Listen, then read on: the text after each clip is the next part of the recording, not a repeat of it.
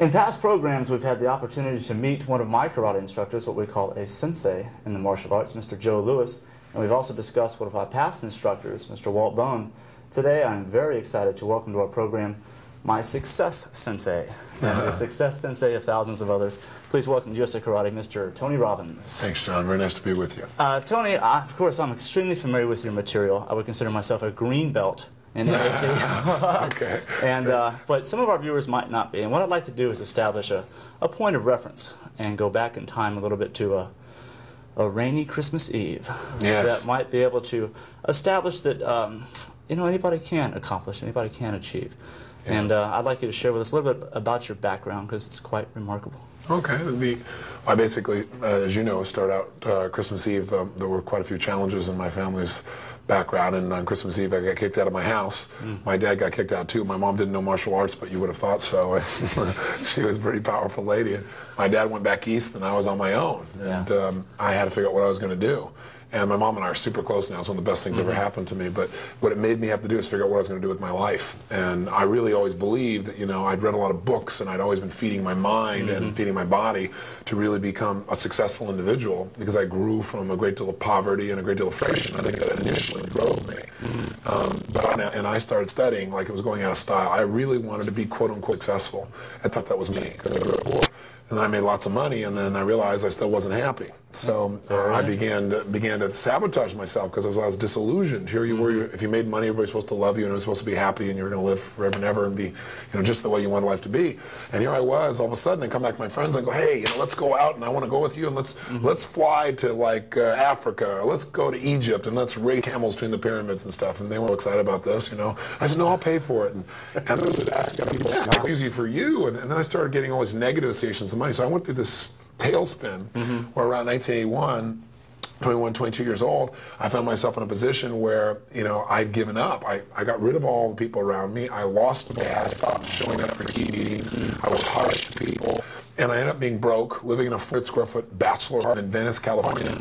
Not because I wanted to meditate, but because that's where I was living, you know, and washing my dishes in the bathtub and waking up each day, eating my guts out, because that was my way of changing my emotions. I didn't know how to do it with my body, you know, and didn't know how to do it with my mind. I used my body through food.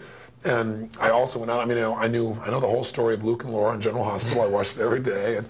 But eventually what happened was I hit rock bottom. You know, I hit that level that I think most martial artists sometimes have to meet before they demand more from themselves. Threshold. You know, exactly, what I call emotional threshold. And at that point, I did what we all have to do. I raised my standards. I had to, because I realized that who I was much more than what I was demonstrating. And some people have to hit rock bottom in a harsh way, and some people just have to realize they're better than everybody else around them, but that's not good anymore.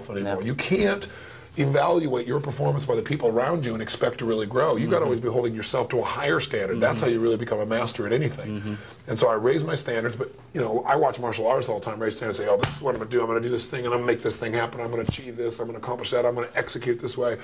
But they don't believe they can really do it. Gotcha.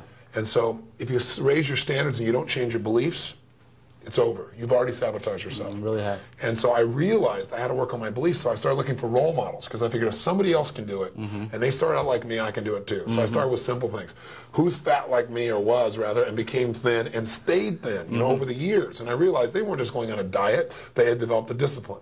They developed a new way of focusing. Food was no longer their emotional outlet. They found something else to invest themselves in, and so I began to do that. And I looked around and saw people who had been broke like me, who started with nothing and become wealthy, and there were hundreds and hundreds of role models. And I did the same thing. I mean, less than 12 months, I transformed my relationships. In a month, I lost 30 pounds. In 60 days, 38.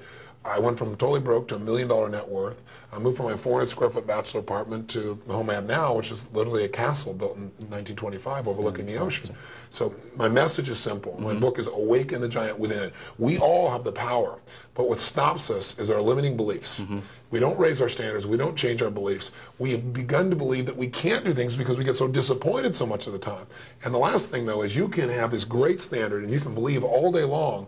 But the metaphor I often use is, you know, you can be all positive and believing and have all this willpower, but if you're running east looking for a sunset, you got a problem. I don't care how enthusiastic you are, how disciplined you are. It's the wrong way to go about it. And I think the same thing is true in martial arts. You see people raise their standards. You see them sometimes get enough belief, but their training discipline, for example, is never going to produce the result. Or they're really not modeling with excellence their sensei. They're not modeling not only the physiology, but the core philosophy of the teachers that they're working with. Critical point, and this is what we call black belt excellence, and fans of our program are very familiar with this. The whole idea being that the discipline that we learn in karate, the concentration skills we learn in karate, even the respect and treat each other we learn in the karate school, has no value if it does not carry over into our regular lifestyle. So it is truly, you have to have the core belief that this is my new lifestyle. This is the way I like it. And it doesn't happen overnight.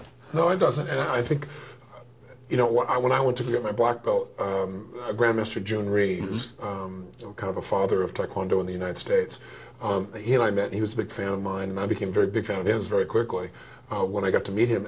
Not so much because of his martial arts skill, although that's impeccable, but because of who he is as a person. Yeah. And I originally didn't want to study Taekwondo. I wanted to study Aikido. Okay. But I had the chance to study with him personally. And he traveled with me, and I traveled with him. But the goal was to break a record, you know, do this thing in 8.5 months and just train more intensely and make it so that I could absolutely be with the best of them and produce a result. Well, we did that, but in the process of doing it, I overtrained. Yeah. You know, and I didn't. I was going for absolute what I considered excellence, but I didn't pay attention to health. And to me, our discipline is really a discipline that is a holistic discipline. It is mind, body, and spirit, and we all talk about that, but it's one thing to talk about it, it's another to live it. And I watch a lot of martial artists who throw their pendulum, and it becomes all about breaking bricks or breaking people or dominating the next person, and that's not it. Exactly. It's all feeding the ego. Right. And I fell into that a little bit, I have to tell you honestly. So what I've tried to do is you know, there's nothing wrong with getting off balance.